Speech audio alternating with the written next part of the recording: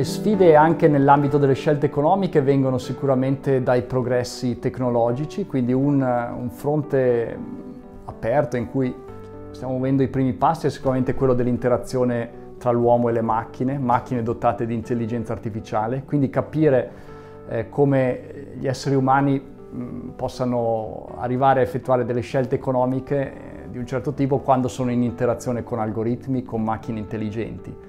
Dall'altro lato anche capire come queste macchine intelligenti possano supportare le scelte degli individui. Dobbiamo rifare ricerca per sviluppare la società e quali sono quindi i bisogni della società. Rispetto a questi bisogni, quali sono le tecnologie che possono in qualche misura apportare beneficio. Nanomateriali e nanotecnologie saranno fondamentali per tutti gli ambiti essenziali e gli obiettivi di sviluppo futuro, quindi sia per l'ambiente che per la persona che per la società in genere. Per quanto riguarda la malattia di Huntington, secondo me siamo in un momento storico eccezionale e unico, non si è mai creata una situazione del genere prima d'ora. Finalmente nel 2014, fine del 2014, è partito un primo clinical trial su pazienti. L'agricoltura sicuramente è cresciuta moltissimo e quindi ha creato un problema ambientale, cioè un problema di impatto ambientale. Si può aiutare a risolvere questo conflitto proprio guidando l'agricoltura con la scienza. Far sì che avvenga quello che si chiama trasferimento tecnologico dalla ricerca psicologica, neuroscientifica e delle scienze cognitive al mondo del mercato. Le aziende hanno bisogno di idee nuove e molte idee nuove sui loro prodotti possono venire proprio dalla comprensione di come funziona la mente umana.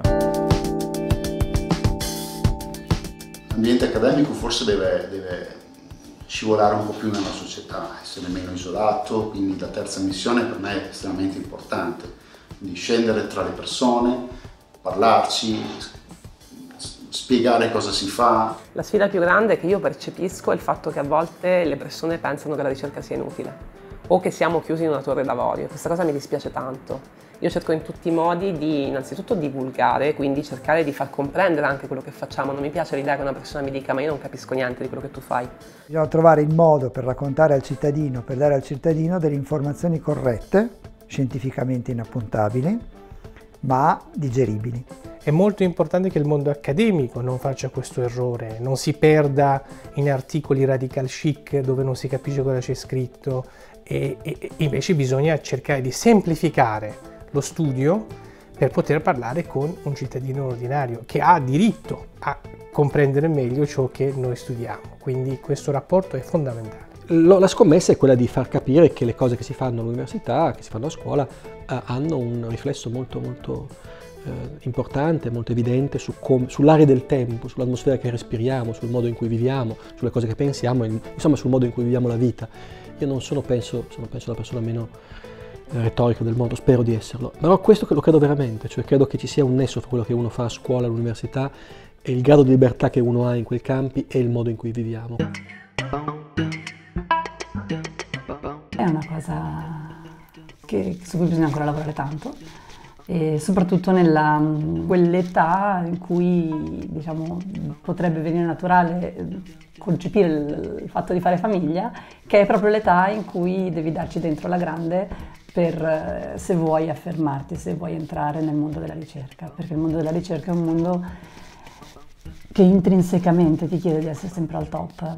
C'è stata una avversione ideologica molto forte negli ultimi, direi, 5-6 anni in Italia, ma non solo, insomma, in vari paesi contro gli studi di genere, che sono stati tacciati di non essere scientifici. C'è un'avversione politica nei confronti di approcci che sono considerati non scientifici perché intervengono poi nel ridefinire gli equilibri all'interno della realtà da parte di prospettive che pensano che quegli equilibri non devono essere, cioè che va bene così com'è, ecco, diciamo che il fatto che ci siano squilibri forti fa parte della natura e quindi non bisogna intervenire. Questo direi che in questo momento è la sfida Mi ha rubato tantissimo tempo nel corso degli ultimi anni questo aspetto, insomma, dover spiegare, dover argomentare, entrare molto nel dibattito pubblico, compresa la stampa locale, prendere posizione, spiegare perché scientifico, eccetera, eccetera. La parità di genere è tutt'altro che raggiunta,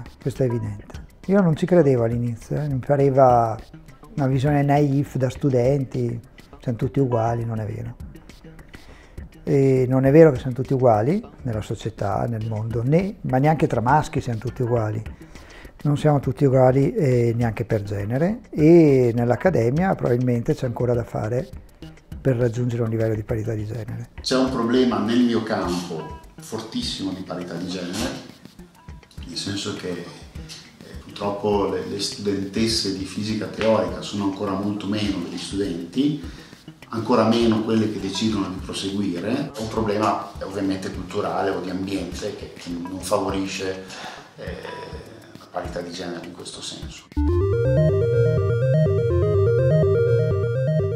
Diciamo, in altri stati la ricerca e il ricercatore è più dinamico, quindi diciamo molto spesso che il problema dell'Italia è che i ricercatori vanno all'estero e poi magari restano all'estero. Secondo me il problema è quasi l'inverso, è che l'Italia non riesce a trarre grandi ricercatori stranieri che poi magari restano in Italia. Credere nella ricerca è sviluppare un sistema serio, solido e continuativo di finanziamento alla ricerca nei diversi ambiti e per i diversi ranghi, quindi sia per i più giovani che per intermediate che per più advanced professori, è fondamentale. Noi in Italia non abbiamo finanziamento alla ricerca, non esiste il finanziamento alla ricerca. Allora, il problema principale è chiaramente un sottofinanziamento cronico dell'attività di ricerca.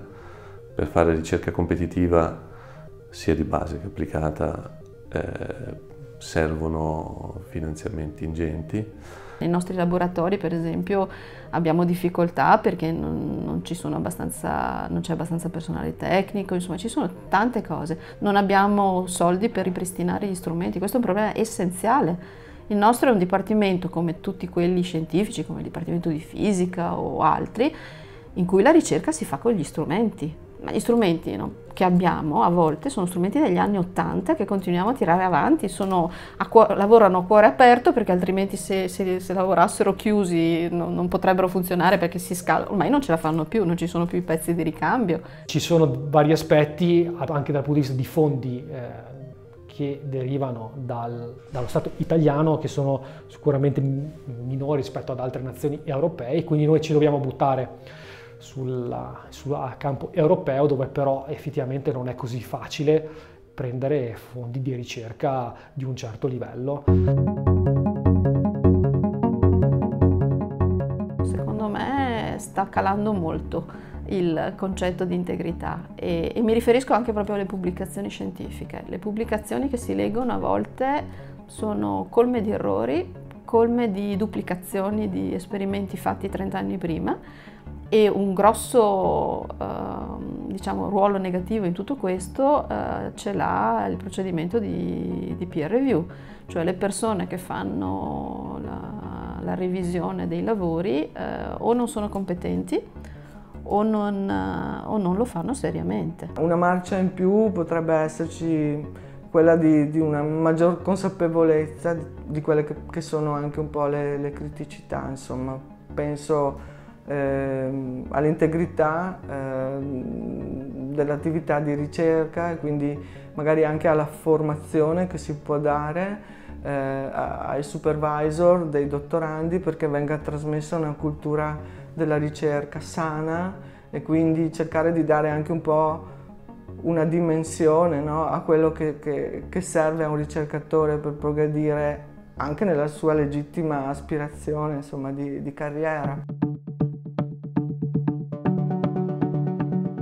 La sfida per me sarebbe ritrovare rigore nello studio, cioè non cedere alla tentazione di semplificare sempre troppo. Non dico alzare un po' l'asticella, però insomma non aver paura di proporre agli studenti uno studio serio, se vogliamo dirlo come i giovani, tosto. Credo che in questo momento sia per noi importantissimo essere aperti al cambiamento, rendere consapevoli, formare adeguatamente e soprattutto responsabilizzare le nuove generazioni di ricercatori affinché la scienza psicologica e le neuroscienze cognitive del futuro possano appoggiare su delle basi molto solide.